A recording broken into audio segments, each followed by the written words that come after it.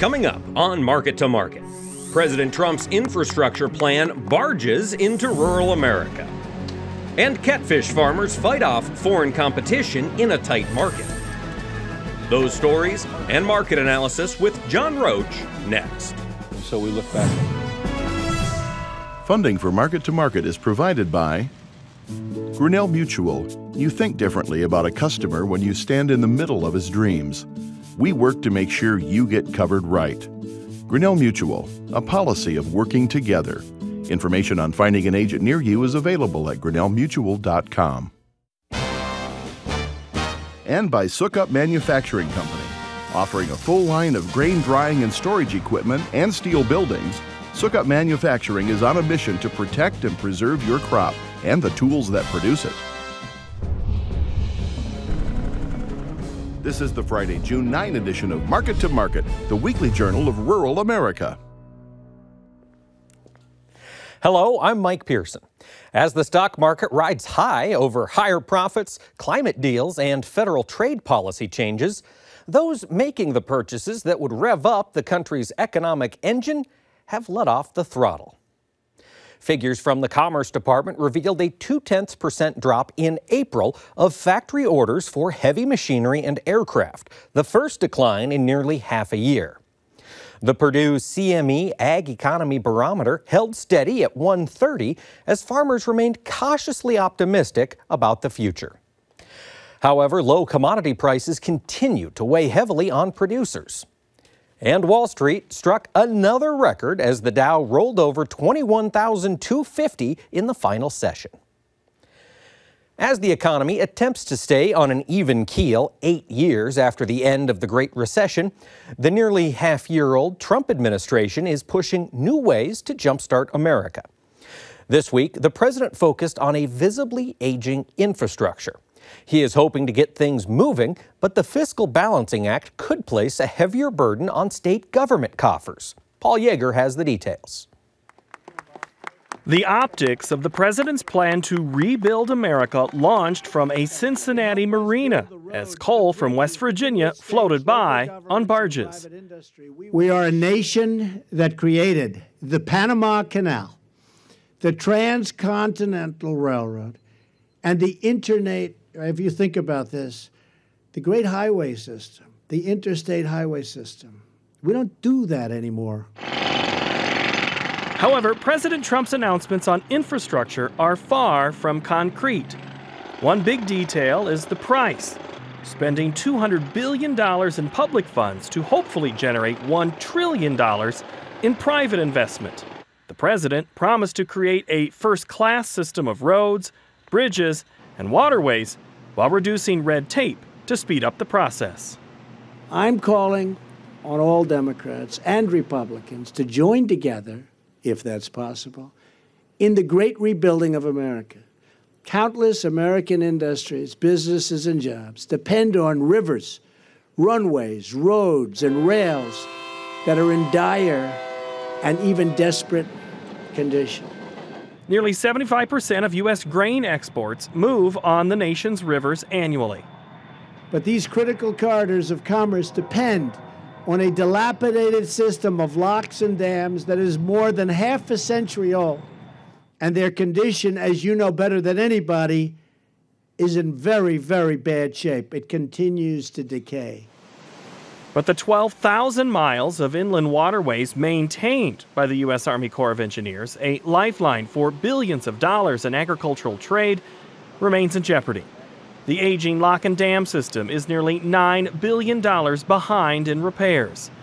And the 2018 Trump budget slashed funding for the Corps by more than 50%, leaving barely enough to construct a single new lock and dam. The National Corn Growers Association applauded the administration's commitment as, quote, farmers rely on our national infrastructure every day to get our products to market quickly, safely, and efficiently. The president's 2018 budget uses conflicting language as it cuts 13% from the Transportation Department while pushing shovel-ready jobs. The administration plan cuts a 2009 American Recovery and Reinvestment Act program which funded dozens of road, transit, and other projects similar to what Trump called for in his Ohio speech.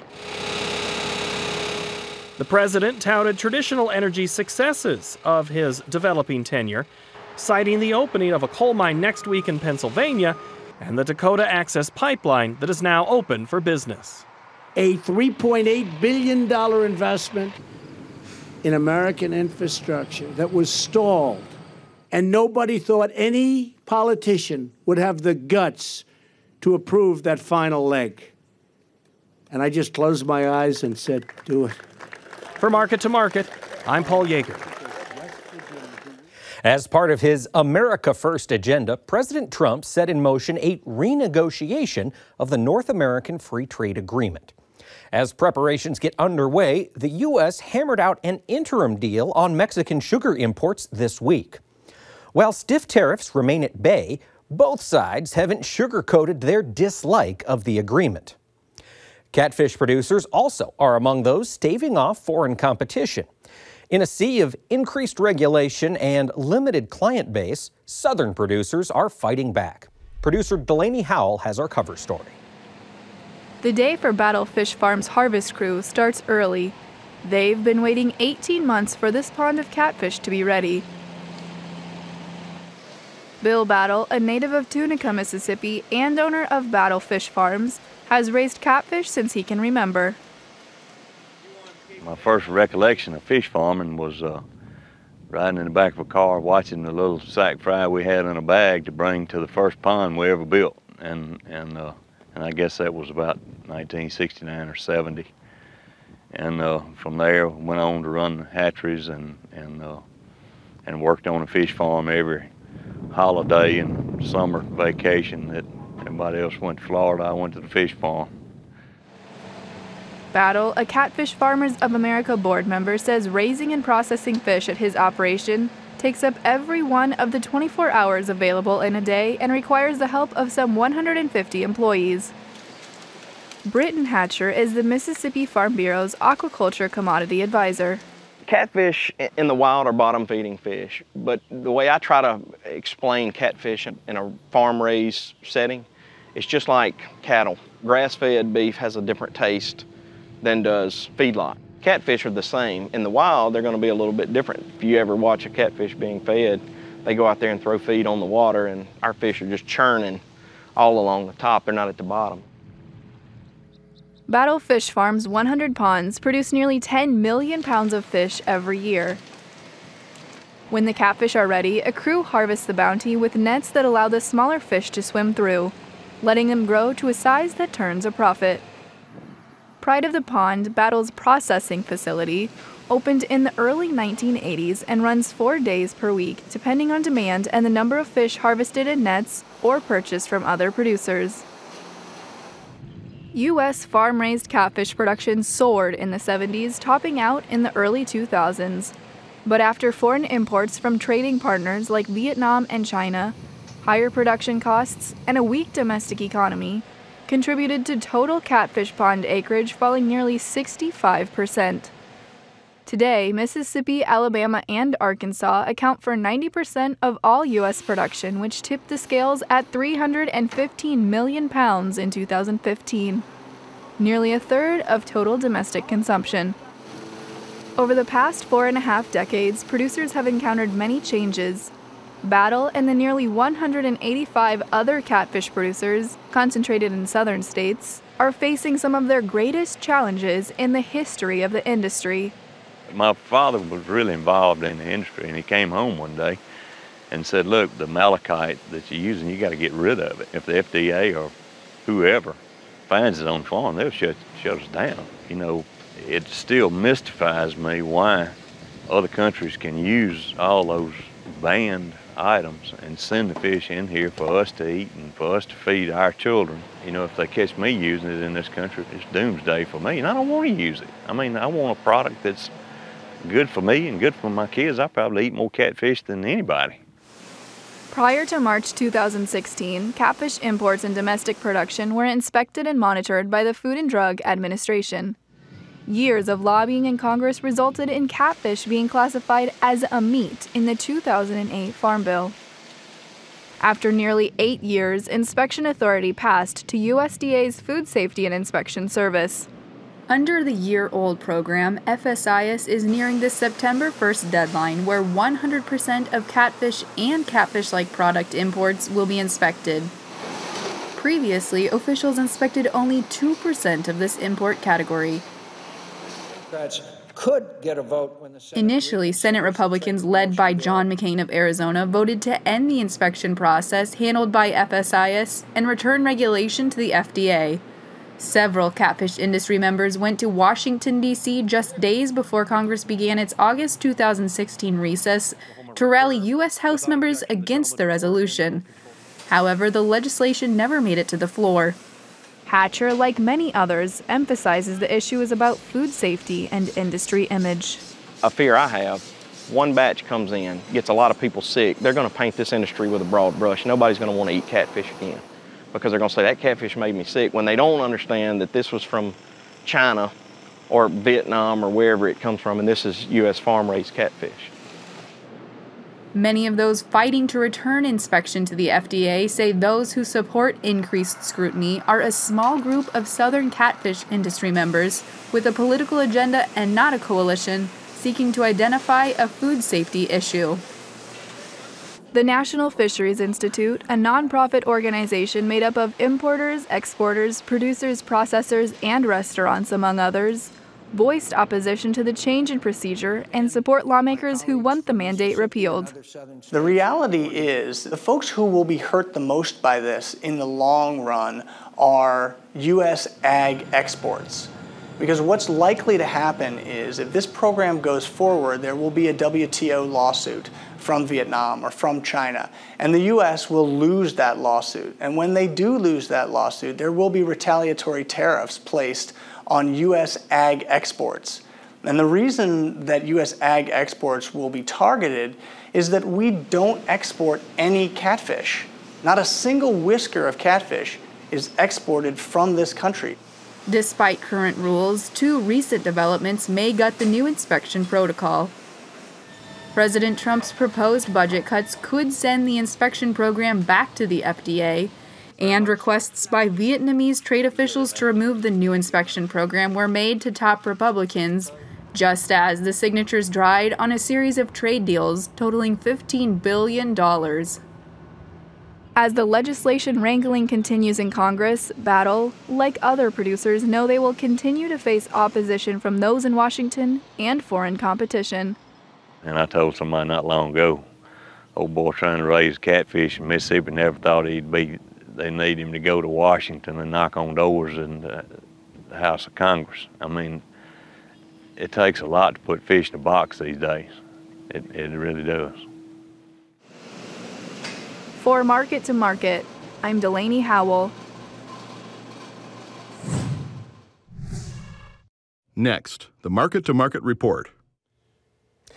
The expectation of lower year-over-year ending stocks and an early arrival of the dog days of summer made for higher commodity markets even before Friday's midday release of the June WASDE report. For the week, July wheat gained 16 cents and the nearby corn contract rose 15 cents. Sales to unknown destinations fueled the fire as the July soybean contract gained 20 cents. July meal added $4 per ton. In the softs, July cotton continued to shrink, falling $1 per hundredweight.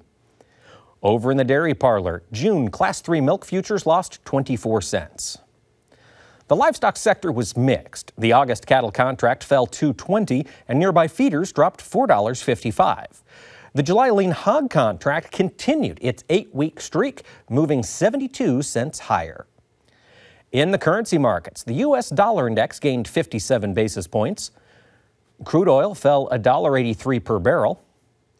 COMEX gold drained $8.80 per ounce. And the Goldman Sachs Commodity Index retreated more than 7 basis points to finish the week at 368.50. Here now to lend us his insight on these and other trends is our senior market analyst, John Roach. John, welcome back. Thanks, Mike. Great to be here. We're glad to have you, but before we get started, in case you want to go over things again, you can listen to our Market Analysis and Market Plus podcast anytime at iptv.org/MTOM. John, I wanted to open up to you with a fairly broad question. We've seen the U.S. dollar bouncing here around this 96, 97 basis point mark here on the dollar index, and yet we've seen foreign currencies really all over the board. We talked about Brazil and the Brazilian real last week. What other currencies should people have an eye on in the world of agriculture today? Well, I think one of our major trading partners is Mexico, and another one is Canada. And we need to look at currency relationships with both of those countries, as well as currency relationships with China and with some other people, and how we compare versus Brazil to China and so forth. What's very interesting is to see the movement that these currencies have made prior to the election, then directly after following the election, and for several weeks following that, and now more recently, as the things in Washington appear to be a little less certain, the currencies have relaxed quite a little bit, or the dollar's relaxed quite a bit. Okay. As an example, with the Mexican peso, prior to the election, the peso was trading in the neighborhood of 18 or 19 pesos to the dollar, and then right after the election, the peso went off on a tear and ran all the way up to 22 pesos to the dollar, and now we're back down to 18 today. So what does that tell you from a grain demand or meat demand perspective for a U.S. producer? Why do we care? Well, if you take a move from 22 to 18, that's a 4-point move, if my math is right, and a 4-point move on a 22 base is about a 20% move. So it would be as if you're a buyer of something, and the seller called you up and said, look, because of currencies, I'm discounting the price by 20% from what it was in November. Are you interested? And certainly a 20% move for almost any commodity is a significant number, and it also takes away some of the fears that we've had that maybe we're going to lose all that business, the renegotiation of NAFTA. I mean, we really had a lot of things hitting the intersection of the road at the same time, all worrying us about this new administration. And yet, it's the markets have not worried nearly as much as what a lot of people were. All right. Well, now we're still a little worried as we take a look at Chicago wheat. It doesn't seem to have much climbing power. Up 16 cents on the week, biggest move to the upside in quite a little while. Can it run any higher? Well, it certainly can. I mean, will it run any higher, John Roach? I guess that's the question. Well, always with the weather kind of markets, you just have to say it depends on whether it rains or doesn't rain. I mean, and it depends on whether the forecast changes or doesn't change. And I've been around this business long enough to tell you that a forecast for no rain on a Friday night has turned into being over 3 inches by next Wednesday. So you have to be really careful in these kind of markets, because we probably have done very little actual damage to the crop out there. Now, in the case of spring wheat, that's a little different. The spring wheat crop, we've lost bushels, and the market's adjusted to that, and it may need to adjust more. We'll have to see how that kind of shakes out. They've got some difficulties up in Canada as well. So the high protein wheat market is going to be an entity of itself compared to the ordinary pro. And so you have to think in those kind of terms. But in general, we've just been in a sideways kind of a market here, and so we've had a run up based on weather issues, and we can turn around and lose that just as quickly as we gained it. We had wheat sell signals for spring wheat and for Kansas City wheat, and so we executed. We talked to our people about, if you're needing to sell some wheat, use this rally to be selling some wheat. We don't have a bullish long-term fundamental picture for wheat. The government reissued the numbers again today, and we're plentiful in supply. Yes, and so you have to act with an accordance of, this is a weather scare, could turn into a weather problem, but you have to sell into it, and then be careful with your position and be prepared to, you may have to may want to defend your position using a call option to reestablish a level of insurance in case prices rise. Gotcha. Now, you talked about moving sideways. We saw corn trading sideways for almost 3 months. It was not very exciting to watch week on week. This week, especially, well, no, both old and new crop, we shot up out of that range. And we've got a question here from one of our followers. This is from Nathan in Inwood, Iowa. He's on Twitter at Neuendorp, and we encourage all of you to send in your questions via Twitter and Facebook. He says, it seems like corn is primed for a weather rally. John, what resistance level should we be looking at to get some new crop sold? Are there price points that you want to be pretty aggressive making sales? We called our customers with a corn sell signal this week, yesterday, I believe it was. I'm losing my track. I've been traveling, so I'm losing track of my days a little bit. So we initiated corn as our first sell signal for the year. Wow. And so we think it's at a price level that we need to reward the market. We have rallied on the weather, and that's the thing that people have to be careful about. It's not a matter of will we rally next week on the weather. We may or may not, but we rallied this week on weather. In addition to that, we've stimulated the technical guys to cover short positions. So we've had really two things working for us this week. We may have two working for us next week or only one. And so we have to be cautious about that. So my suggestion to people is it's time to be looking at the old crop corn that's in the bin. You've held it for a long time. Okay. You've been rewarded with better prices. Don't miss it. Okay. All right. And make some new crop sales as well then. I think you make new crop sales where you don't have storage. Okay. Rushing out and selling corn with a 3 in front of it in a cash bid. It's just not something I can get very enthusiastic about unless, again, I don't have much choice, in which case, okay, I'll go ahead and make the sale on strength. When the market pulls back and I get a buy signal, I'll replace the paper in Chicago. All right. Soybeans, John Roach, we've got another little move to the upside here. We've got a big crop coming out of Brazil. Is there still opportunity to get some sales in here on the new crop side of soybeans? I think there still is. I don't want to hold out a tremendous amount of optimism. I don't have that. But let me play this back to you a different way.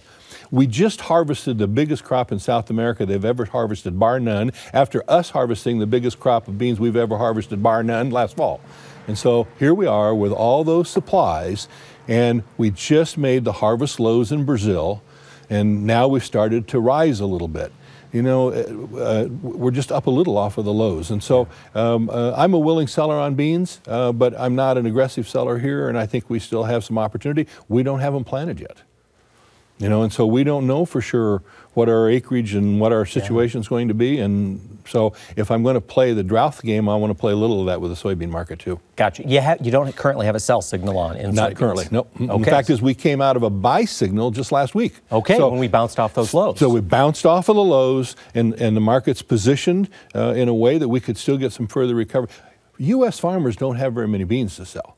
And so the pressure is going to come from South American farmers. And if you're a South American farmer, why would you want to rush out and sell beans, turn into the paper currency, which is deteriorating about as fast as anything out there? So it makes sense to hang on to the product as long as you can until you can get the alignment, the currency and everything aligned correctly. You bet. Well, now, John, let's take a look at the livestock market. We had live cattle trade at 135, 136 on the cash market this week, and yet we saw the futures market continue to pull back on this front month June live cattle contract. At what point do you think we're going to see that thing start to move up and try to converge, or is cash going to have to come down? I think the cash market may have the problem. I think we may be fully priced in this market, including fully priced into a weather situation. And so it would seem to me that we're at some pretty decent kind of price. And if you look at the report out today from the USDA, fourth quarter cattle, we're going to be swimming in fourth quarter cattle.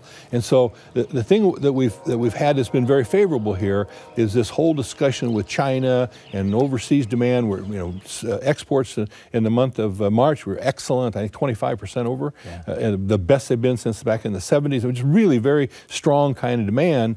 And so we've pushed that in through the market, and the market's rallied. Now we need to pay attention to the fourth quarter, make sure we keep our rears covered going into that fourth quarter. So at these price levels, are you willing to sell on the board for fourth quarter if I'm buying some feeders today? Yes. Okay. Yes. I think you have to look at the board and be willing to be a scale-up seller from here. Now, on the feeder cattle side, for those folks that are seeing these decent returns coming back for cattle leaving the lot today, we're pouring that right into the feeder cattle market, as we often do. Is that a good idea, given the swimming in cattle in the fourth quarter? It's okay as long as we can market our way through. The thing here that has a potential to be so important is Chinese demand. I mean, we talked about the Chinese. We thought we were going to have trade problems with the Chinese, and then we went from that to it seemed like they came to Mar-a-Lago down in my neighborhood. Yeah. Didn't invite me, and and came away with a much better relationship, it seems. And so if we can get that business going, I mean, there's lots of possibilities out there. But at the moment, I've got to look at what I have in front of me, and I've got a lot of numbers to deal with in the fourth quarter. I'd like to get hedges on. Okay. Now, I want to take us into the hog market. We've got a question here. This was, of course, World Pork Expo week in Des Moines, so we've got hogs on our mind. And we've got a question from Doyle in Alma, Arkansas. He wants to know, what's the future of lean hog prices going to look like if they continue to go up? How's that going to change the industry? That's a good question. I mean, the industry has surprised everybody with its ability to expand throughout thick and thin almost. Yeah. And so our numbers are bigger. The thing to kind of keep in mind when you're talking long term like that, I saw a report that was a very well written report by Bill Gary that talked about the Chinese slaughter levels compared to the United States slaughter levels, and the 5% of their imports in China comprise 30% of the world's exports. Wow. You know, so they are so big relative to the rest of us that the economic situation in China and relationship there, that can really change the longer term outlook on the hog industry. On the short term, as we've pressed up north of $80 per hundred, we're closed in on 82. Is there the strength left, given the fundamentals we've got today, to move us even higher? Well, certainly perhaps, but we're there. Okay. I mean, if you were standing back, putting together a plan some weeks or months ago, you would have been, at this point in here, I'm going to start hedging them up. And I think that's what you should be doing. I think you should be looking out into the balance of this year and trying to find some prices that you can be satisfied and put some protection underneath of it. Do you want to sell out any further than, say, December of this year? Are you looking at 2018 sales at all? No, I wouldn't go any further than that. Not quite time for it yet. Maybe, but I'll be comfortable for a little while. Okay. Well, John Roach, thank you so much for taking the time to join us this week. Thanks, Mike. It's been great. That wraps up the broadcast portion of Market to Market. However, John and I will keep the conversation going, including answering more of your questions during Market Plus, which is available in podcast and video form on our website. While you're there, follow the links to our Twitter feed. Tweet us your questions via @MarketToMarket, and we'll get you the answers either during our market analysis or Plus segments. And join us again next week when we see how one group of hog farmers is producing pork with a purpose. So until then, thanks for watching. I'm Mike Pearson. Have a great week.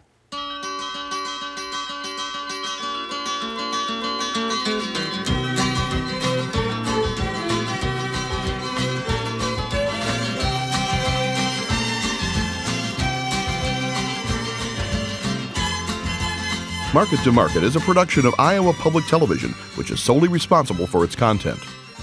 Funding for Market to Market is provided by Grinnell Mutual. You think differently about a customer when you stand in the middle of his dreams.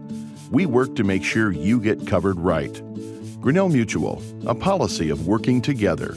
Information on finding an agent near you is available at grinnellmutual.com. And by Sukup Manufacturing Company. Offering a full line of grain drying and storage equipment and steel buildings, Sukup Manufacturing is on a mission to protect and preserve your crop and the tools that produce it.